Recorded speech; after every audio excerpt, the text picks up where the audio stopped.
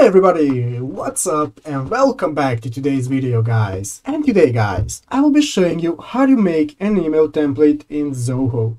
So yeah guys, make sure to watch this quick and easy video till the very end and follow my steps correctly, so you can make sure this works the same for you and that you can do this yourself. But yeah guys, let's get straight into it. The first thing you want to do is go ahead and open up the official Zoho.com website right here and log into your account. After logging into your account guys, you will be greeted by this main page right here where you can see all the apps that you can use in Zoho. So as you can see here we have our CRM app, we have the mail app, projects and so on. So guys, for today's video we will be using the CRM app. So I'm going to go ahead and open up the application right here by clicking on it.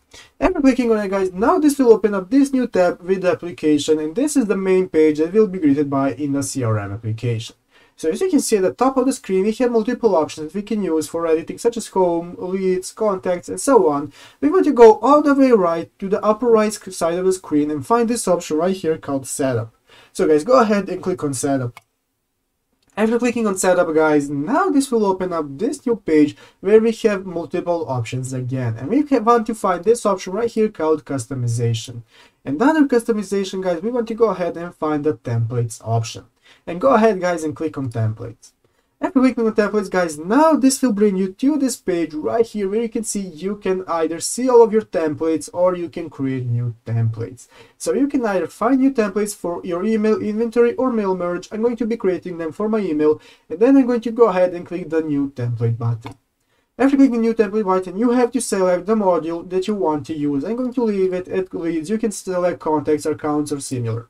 I'm going to go ahead and click on next, and now we can either select a pre-made template right here or we can create one for ourselves. So what I'm going to do is go ahead and click on blank if we want to create it for ourselves, and now we can go ahead and create our template. So you can enter your template names here, let's say tutorial, and the subject if you want, and we can add text, and let's say this is a tutorial video. And let's say this is the template that we want to use. After we are satisfied guys, we're going to go ahead and click on save in the upper right corner. So guys, go ahead and click on save now, and you have to enter your subject. We're going to enter just video as a subject, and then we're going to go ahead and save. And now we have to find the folder that we want to use. We have to make a new folder, let's say it's tutorial, and create a folder where we want to save it. And now guys, we're going to go ahead and save it, and now as you can see we have successfully saved our template that we'll be able to use for future emails.